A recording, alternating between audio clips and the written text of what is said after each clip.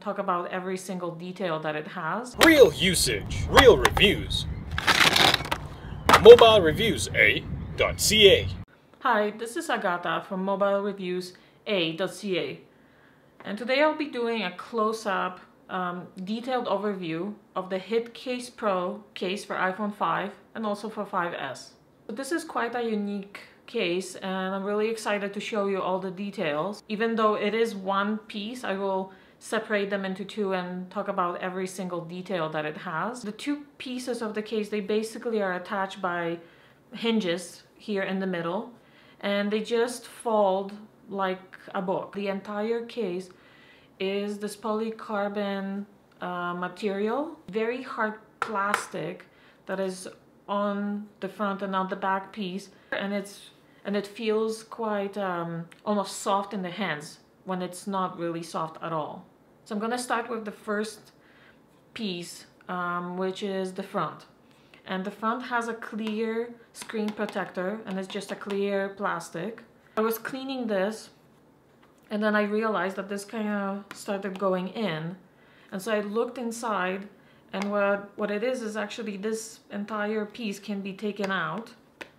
And at first I thought that this is the O-ring, and actually this is not an O-ring. This is an H-seal, which is even a better protection for your phone from drops and impacts. And the entire clear plastic, it's covering, it's glued from the top to the bottom. So this seal is quite thick in itself. It's still rubbery, you can bend it. So this piece also includes the home button, which is again the same kind of seal, rubbery silicone type. It has a clear plastic for your camera and your sensor. And for the speaker, even though it looks like it should be the same type of rubber silicone, it's not. The speaker here is covered with a very thin layer of plastic. It almost feels like one of those plastic grocery bags. It's really quite thin. And the same type of material is used to cover the ports at the bottom of this H seal. And these ports are the mic and the speaker. Also the front piece, so now talking about the actual plastic, the polycarbon plastic, has an opening at the top for your camera and your sensor that corresponds to the clear plastic covered from the H seal. And so the home button has kind of like a space to come out, so the rubber, you're actually attaching the rubber, not the plastic here. So the power button is just this silver knob that you press up and down. The other piece to this case is actually this headphone jack knob, and it's just like it's attached to the case, and it's just a little bit of plastic that you just fit into the hole. This case, since it's really ruggedized, does not have any other ports that are open except for the headphone jack. And so there is no lightning port latch or opening in here. The only other things that are here visible is these holes for the speaker and the mic, and they basically correspond to the H seal ports that are covered by that thin layer of rubber. The other things that you can see when you look inside is that the corners are actually kind of squared off, and they have this rubber silicone extended in the corner. So there's an extra bit of rubber right here for each corner. Specifically, this corner here is really quite thicker and bigger. So the back piece is actually quite interesting. The back piece is again the same type of hard polycarbon plastic, and it has the 3 latches that snap onto the front piece of the case.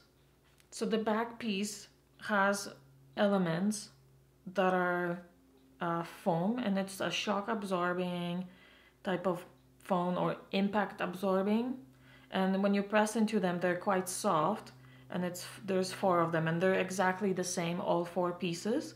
Another shock absorbing foam piece is this foam by the lens opening, and it's just on one side, it's actually on the left side of the lens. the 3 latches that are part of this back piece.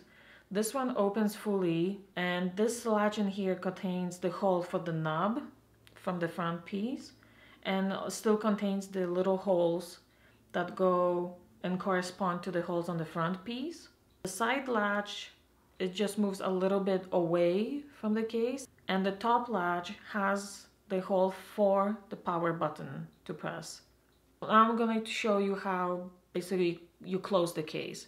And it's a little bit like closing a book. You just close the 2 pieces together, and then you snap the 3 latches.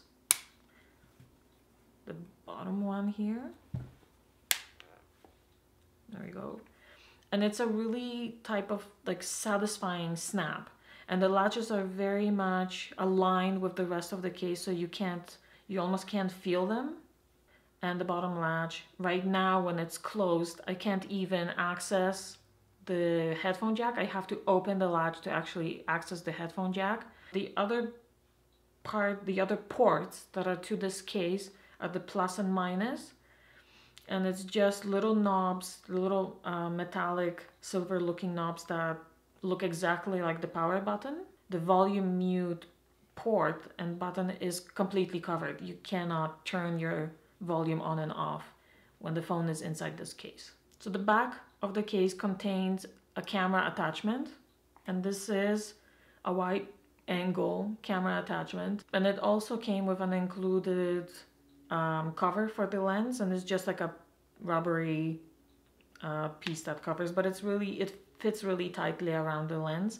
And this attachment, this piece, it's not removable, so it's constantly attached to your phone.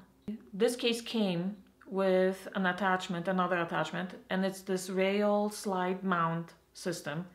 And there's a piece here that fits into this mount, and you basically just slide it and it clicks on, so you know that it's secure. So now I can't just take it out. This attachment is a piece that actually attaches to all the vehicles or helmets or any other piece of equipment that you're using to do your extreme sports or in extreme environment situations.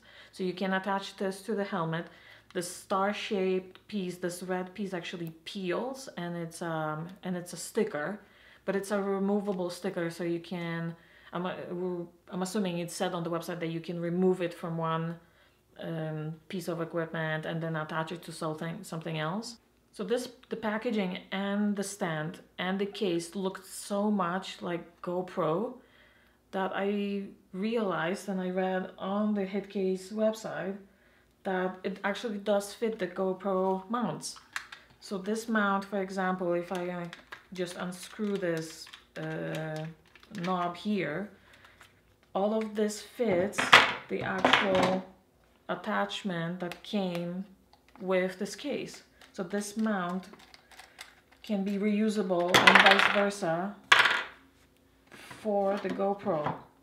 So there's one more attachment that came with this case, and it's just a wrist guard, and you just you can put it through one of the corners here on the top, on the other side of the lens. So another thing that I want to mention that is included with this case is there's an app, and it's called Video Meter, and it will overlay your speed, altitude, shock, and G-force on top of your videos that you take using this case and your iPhone. So we'll be doing some quite interesting tests with this case. So subscribe to our channel to not miss them. And also, if you have any questions about any of the components, or maybe the mount itself or the application, just let me know in the comment section below this review. And you can also find us on Google+, Facebook, and Twitter, and ask us questions over there. And thank you for watching. Again, my name is Agata, and I'm a reviewer at mobilereviewsa.ca. Go check out our website for a complete blog, and a close-up pictures of this case will be coming out soon.